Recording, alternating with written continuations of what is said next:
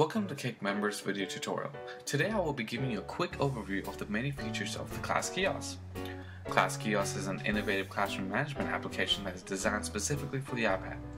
Class Kiosk will assist your teachers with their daily tasks, help file reports, and even keep track of children logs. You can truly have real-time updates with the Class Kiosk being used to manage all of your classrooms. To grant yourself or other teachers access to the Class Kiosk, you will have to watch our Grant Access to Kiosk video tutorial.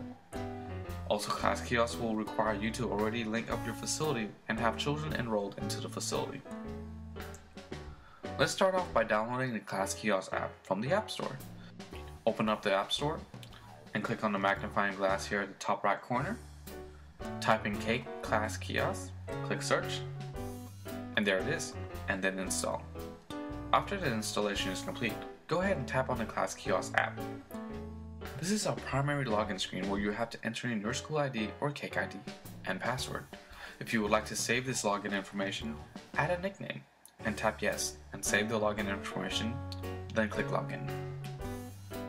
Here is the PIN number login screen where your teachers will input their 4-digit PIN code to access the Class Kiosk. After entering the 4-digit code, tap enter, and as you can see, these children shown here are all currently signed in right now at my facility. Several things to note is the time here.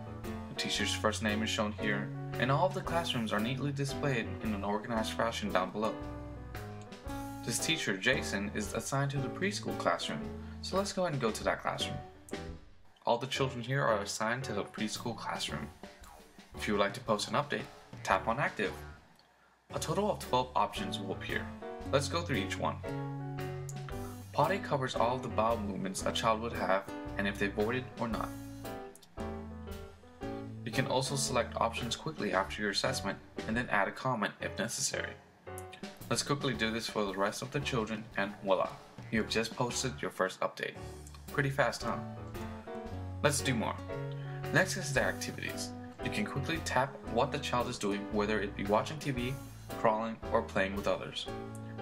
More options are available if you scroll down on the list by using one finger and dragging down. Next is the nutrition. Just quickly tap on what the child drank or ate and the quantity, then click update.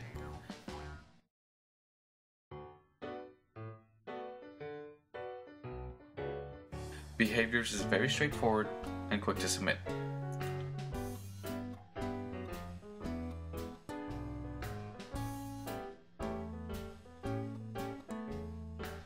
Under sleep is an actual timer, so when the child begins nap time, just go ahead and start the timer. You can come back to this activity later on to stop the timer, and the time and duration will be recorded and updated. Let's move on to the next one. Diapers are very important. You can record what was assessed after changing a diaper, like quantity, consistency, and color. Next is the bottles fed. Knowing when a bottle is fed to an infant is crucial, along with the quantity. Tap Update when you are done.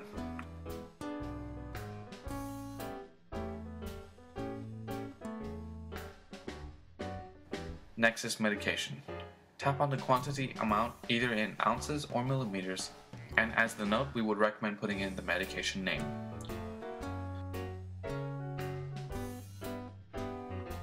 Body checks are great for initial assessments of a child to make sure no injuries are unaccounted for. If an injury is assessed, tap Fail and pinpoint on a child where the location is, what type it is, and the severity. Tapping on the camera will allow you to take a picture of the area for documentation purposes.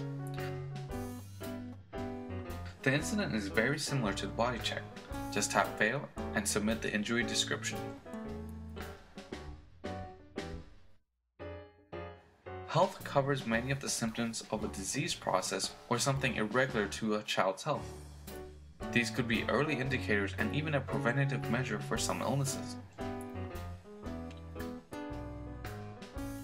Lastly is the messages and notes. If, for example, Maggie needs a change of clothes, you can tap on it and a generated message will appear. This message is intended for the parents of the child and will be sent to the email and web portal. You can also add additional items by tapping on them and it will automatically add to the message. Editing the message manually is also possible by tapping on the message itself. Maggie also needs her teddy bear for nap time, so let's go ahead and add that in. Once you are done, click on Update, and we are done. As you have seen, submitting daily updates is incredibly easy and seamless. Not only will you have great documentation of your activities with children, you will not sacrifice any quality time spent away from them filling out a real daily report. Daily reports should be fast and easy, and that is what Class Kiosk is, and I am sure your parents will love it too. If you have any questions, comments, or concerns, please contact our support team, and they will respond within 24 business hours. We would like to thank you for watching this video tutorial, and we hope this video helps. Cake, it's not about what we do, it's about what you don't have to.